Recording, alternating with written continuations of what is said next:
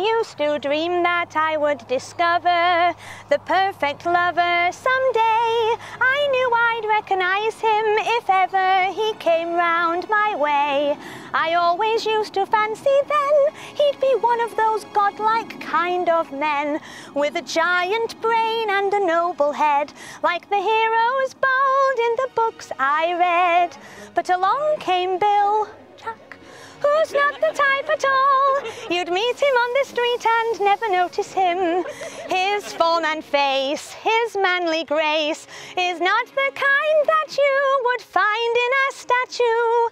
And I can't explain, it's surely not his brain that makes me thrill. I love him because he's, I don't know, because he's just my Bill.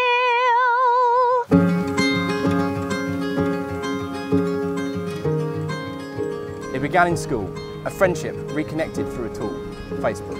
So not 8 years ago, but about 14 years ago when we were still at school, I was infatuated. Natalie was this gorgeous, dark-haired girl who was one of the prettiest people in the whole school, but didn't really know it, quite clearly. She was an incredible pianist and used to play in school assemblies. All the boys fancied her. Yes, Janice and Tommy, why do you think she had so many boy friends who were desperate to come round for tea? Of course, Natalie was oblivious to the whole thing. As far as she was concerned, she just had lots of nice friends who were boys. Unfortunately for me, I was one of them. Natalie and I first started talking on MSN Messenger. Anyone remember that? Hey. MSN was amazing, right? You'd get home from school, and as long as your mum didn't want to use the phone, you'd spend all evening talking to the people you'd just been at school with the whole day. Or in my case, the girls you fancied that you were too scared to talk to in person. So I spent a little while wooing Natalie with the old, "Hey, how are you?" "I'm fine, thanks. You? What are you up to?" All the moves.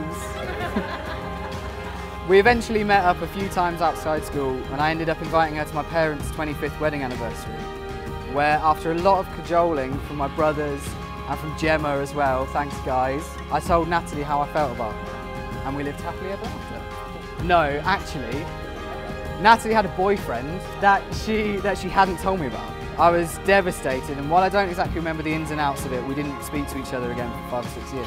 So fast forward to our 20s, and through the wonder of Facebook this time, we reconnect. We decided to meet up again, and the rest is history. It was love at first sight, or second sight.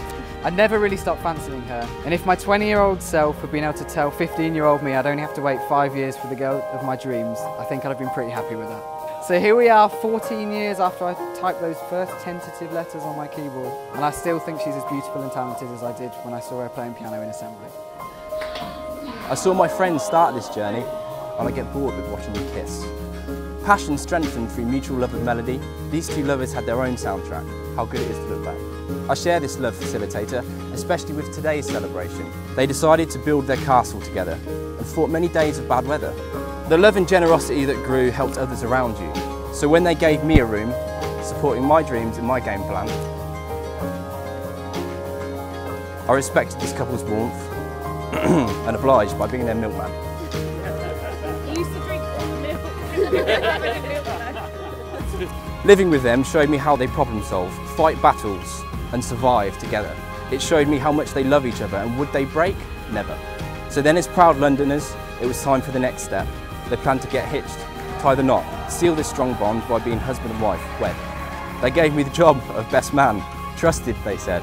Off on the stag do we went, never a better time spent. Look after my husband-to-be, Natalie said. I took on the responsibility like a champ. Lost Jack for 40 minutes, only to find him outside the club playing guitar with a tramp. But here we are, you've made it. It's nice to look back on your journey, but now for the next bit. Your love for each other is for all of us to admire. Here's to your happiness, your future, and the commitment you inspire. It's hard to rhyme your surname in a poem, especially when you've had a drink and you're not Leonard Cohen. So I say congratulations to my best friends. May you continue to support each other in times of health and when you are sick.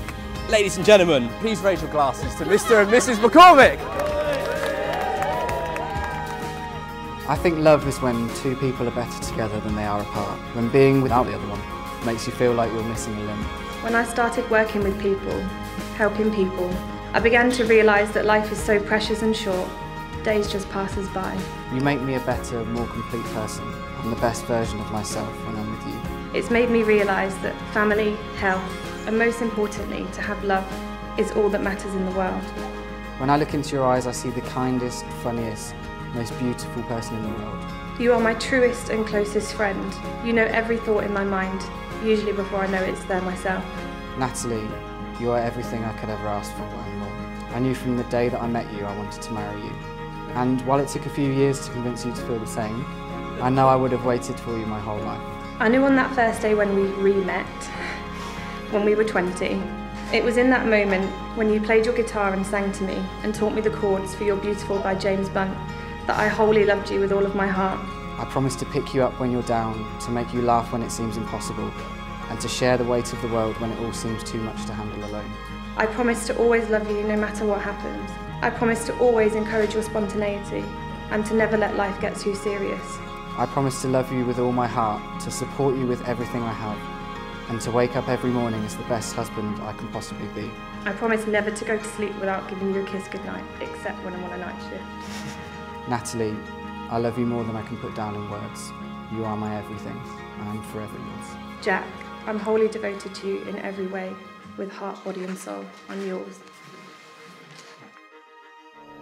Oh, Natalie, Natalie, Natalie, no longer just wife-to-be.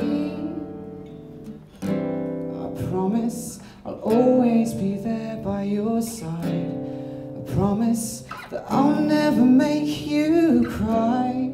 I promise I'll love you till the end of time. Oh,